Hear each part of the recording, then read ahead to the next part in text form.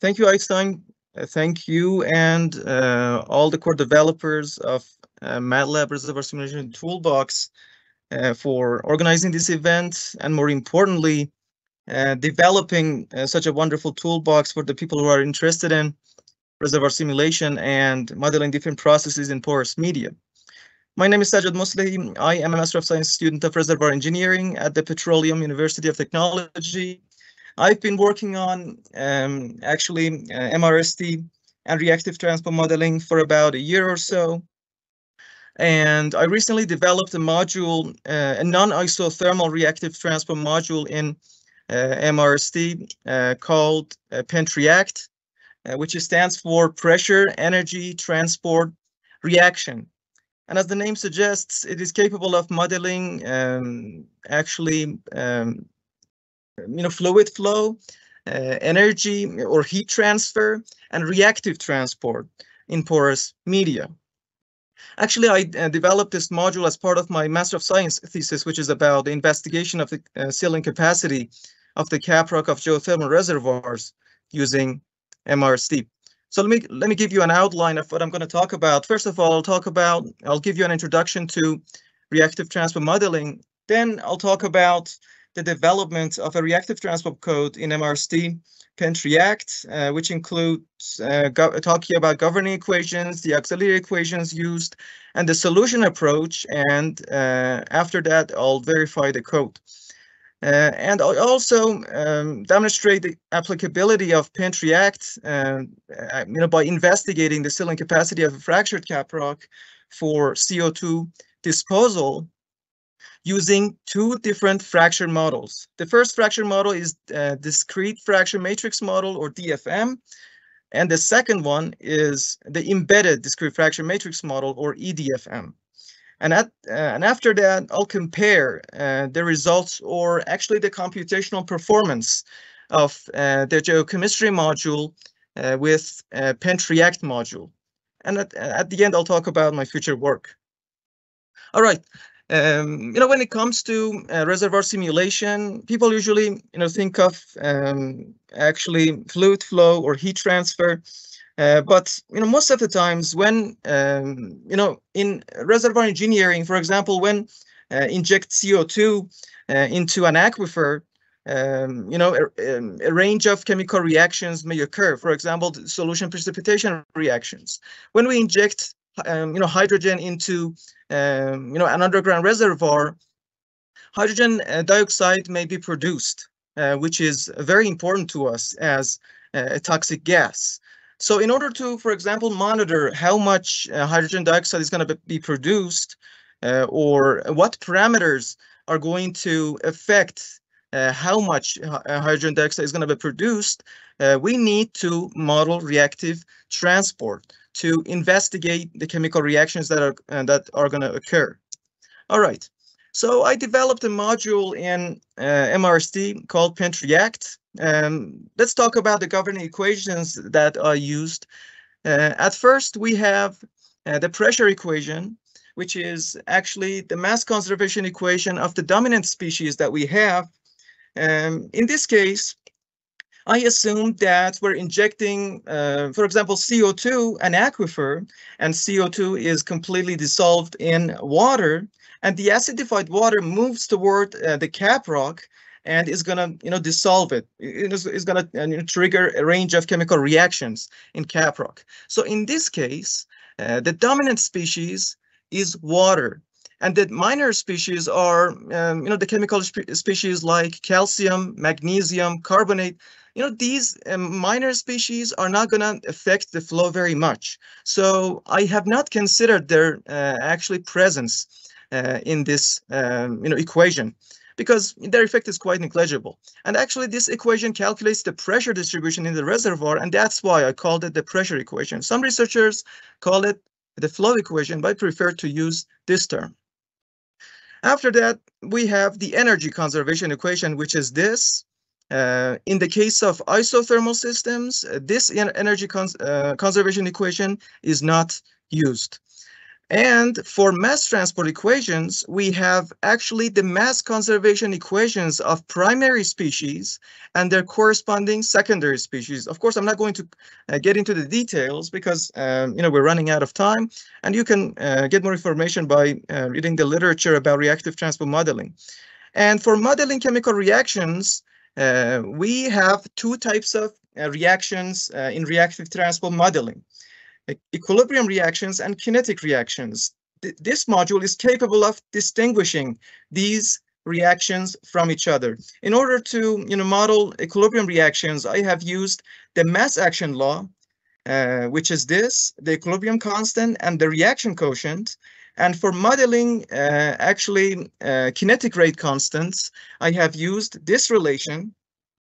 And this is the reaction rate, which is calculated by this relation. This is the kinetic rate constant, reactive surface area of that mineral, the reaction quotient, which is the same as this one, and the equilibrium constant. All right. So there are some auxiliary equations that are used in the code for updating the fluid density when pressure changes. For isothermal systems, this relation is used.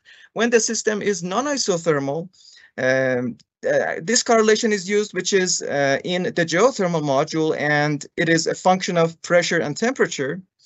For updating fluid viscosity for isothermal systems, because the effect of pressure on viscosity is negligible or very small, I considered that there's no change. But non-isothermal systems, this correlation is used, that is in the geothermal module, as a function of pressure and temperature.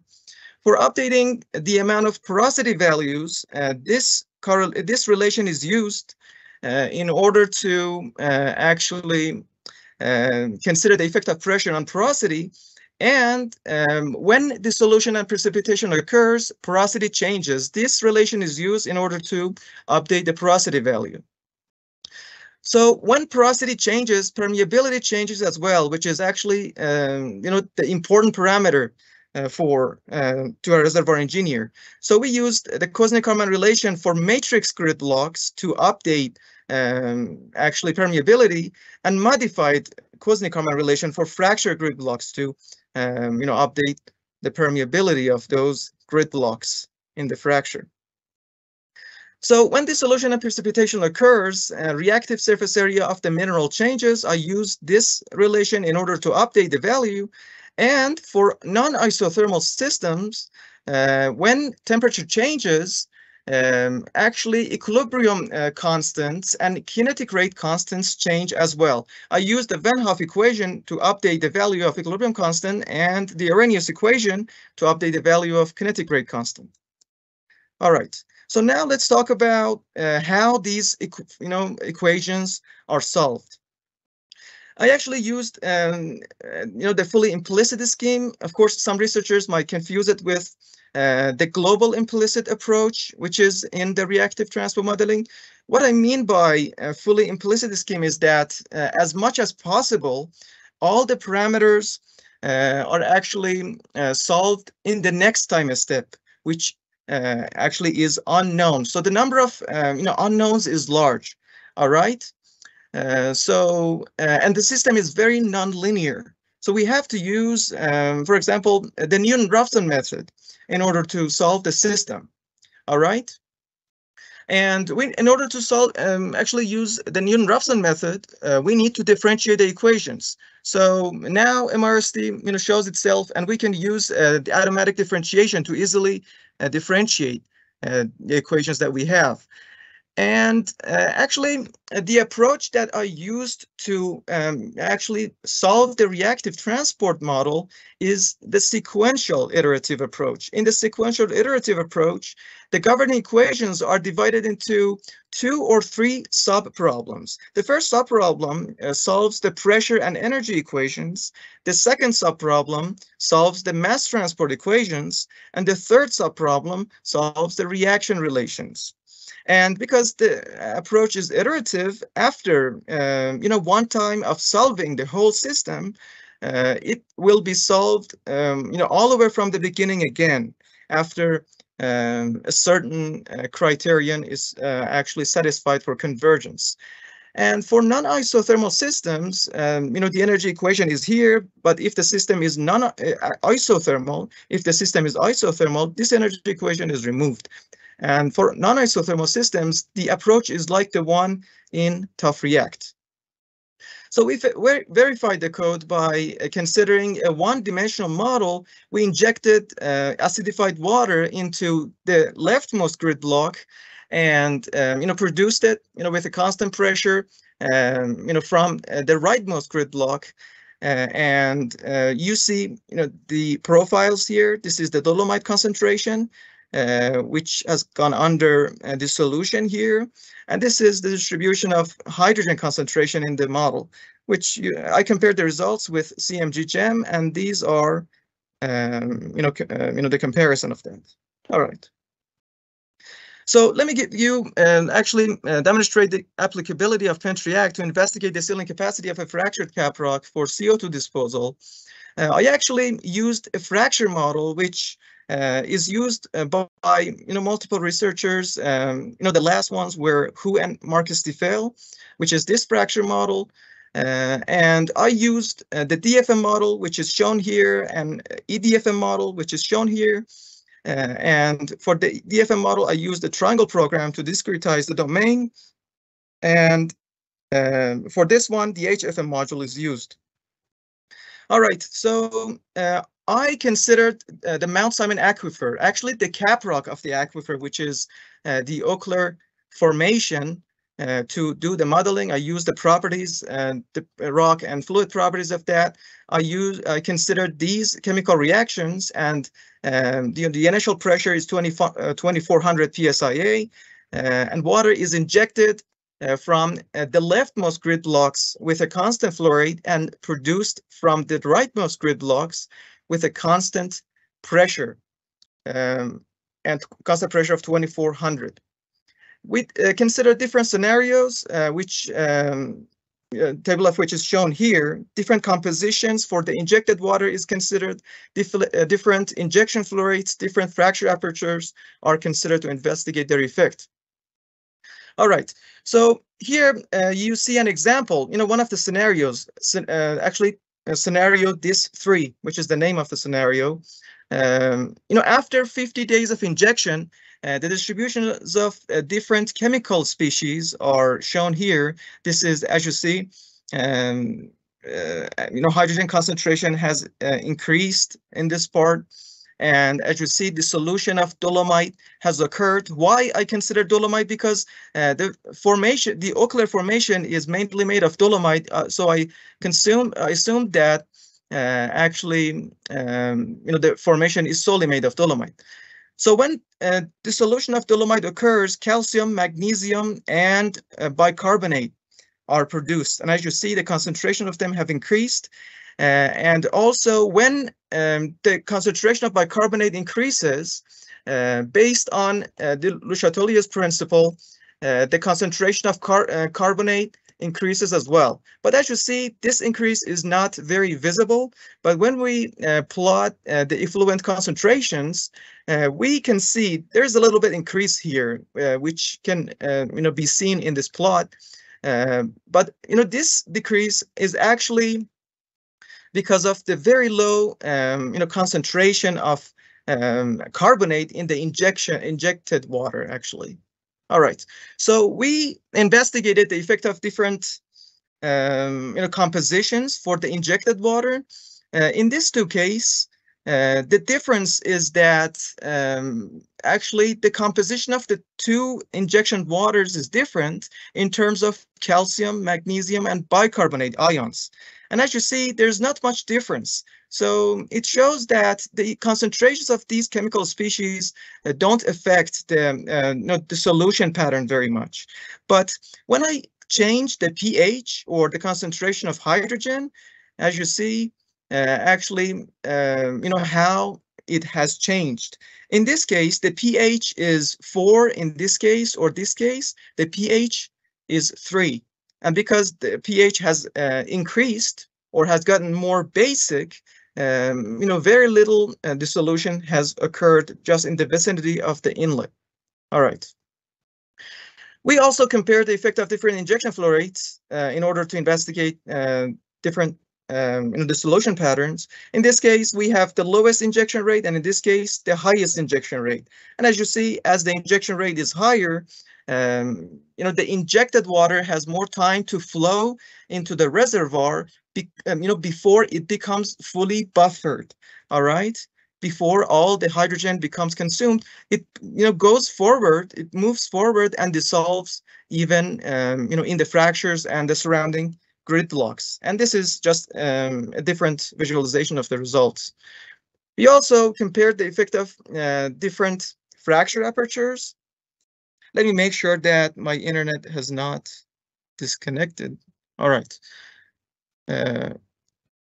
So we also compared the effect of different fracture apertures. In this case, the fracture aperture is 1 millimeter. This case is fracture aperture is 0.01 millimeters. And as you see, in this case, because of the higher, larger fracture aperture, more dissolution has occurred, for example, in this fracture, than this fracture. But as you see, in this case, which has a larger fracture aperture, less dissolution has occurred in this fracture than this fracture, which is actually because of the fact that, when fracture aperture is smaller, which is this case, fluid velocity is higher.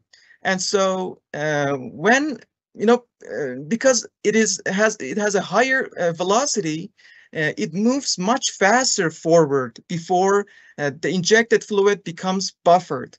And so that's why, more dissolution has occurred here. But as you see, there is actually a little bit difference between the two cases. And in the case that has larger fractures, larger aperture fractures, or fracture apertures, a little bit more dissolution has occurred, but maybe I could say that the difference is quite negligible. All right, I also used the EDFM, model to model the fractures, and in order to compare the results of the two models together. And as you see, I used only the scenario this one to compare the results. And this is, the output of the simulation by the EDFM model. This is the hydrogen concentration, because in this case, this one, the injection rate is very low. The solution has occurred just in the vicinity of the inlet, and it has not reached, the fractures at all. And that's it. And this is just a comparison of the EDFM and DFM models. And as you see, the results are quite similar. I also compared the geochemistry module and PENTREACT modules together. And the geochemistry module uses actually an element-based approach, and it only accounts for equilibrium reactions. The fact is that when we consider all reactions as equilibrium reactions, the calculations may become a little bit inaccurate. So I actually improved the geochemistry module by using the approach by Fan et al., Fan, Darlovsky, Chelepi in this paper, to make the module account for both kinetic and equilibrium reactions.